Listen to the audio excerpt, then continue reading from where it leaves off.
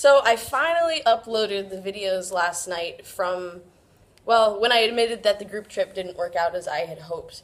And that was actually 3 months ago. I've been holding on to them for that long because, frankly, I had a lot of emotions to work out around the whole trip.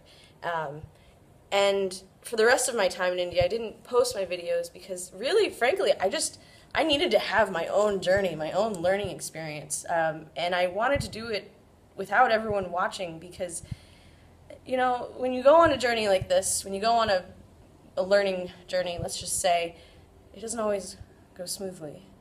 You're not always happy. Things don't always look good. And in fact, I felt like things looked really bad. I felt bad. I felt really bad. And I didn't want to put it online.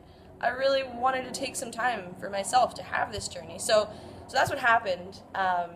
And I finally released the videos, and frankly, I don't even want to look at the comments because I'm not interested in criticisms or I told you so's or whatever for where I was then.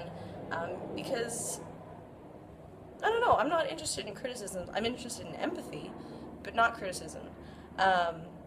So there's a lot to share. I've learned so much, and I feel so much better now than I did before. And you know, that's the beauty of experiential learning. People can't just tell you things. And I think this is the problem with the education system. It's like you're given information and then you're expected to learn it and regurgitate it.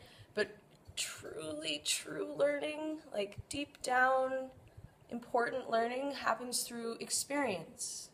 You know, seeing what works, what doesn't work, what feels good, what doesn't feel good, and then doing the work to process the emotions, stuff that comes up. My friend Charles gave me this really amazing process to do around resentments, and I've been working on that, and I've been letting go of all these like heavy emotions that I've been carrying with me, and now I'm feeling so much better and just so much more empathy for other people who struggle, and a willingness, I already had the willingness, but an ability to support others. And I think that's really what I like to do, is I like to support others, specifically women, through their growth journeys. So I left India, by the way. There's a whole long story there, but I'm actually in the coolest place now. Check this out.